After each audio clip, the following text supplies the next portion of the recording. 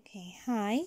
If you want to know how to change the amount of decimals on your CASIO, this is specifically CASIO fx-115MS, even more specific, SVPAM model, then I will show you, because I found other videos that are talking about different types of calculators.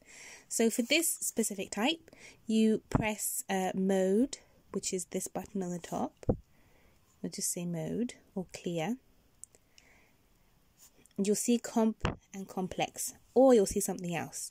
You need to press it a few times. You might see SD, REG base. You need to keep pressing it. You see EON, that's not what we're looking for. Degree, rad, these are all different functions that you may need. For decimal places, it's fix.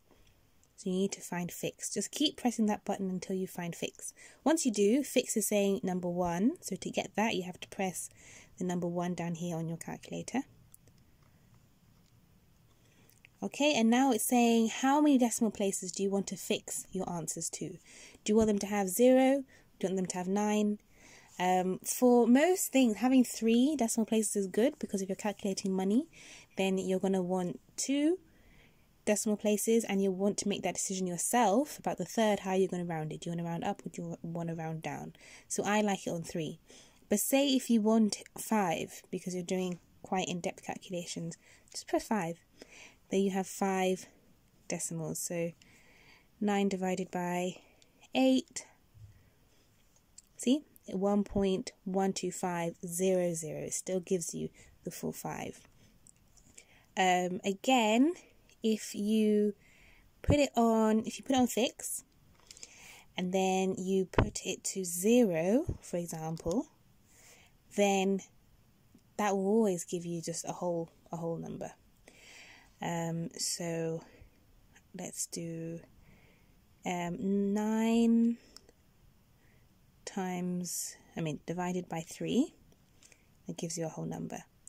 Now 3 divided by 2, in theory that shouldn't give you a whole number,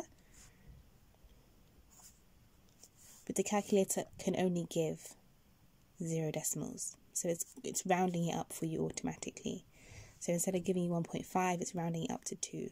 So you do be careful, which is why I prefer having it to 3 decimal places. Fix 1. When you decide, you press 3 decimal places there, 1.500. Okay, thank you for watching. Any more questions about the calculator, just put comments below.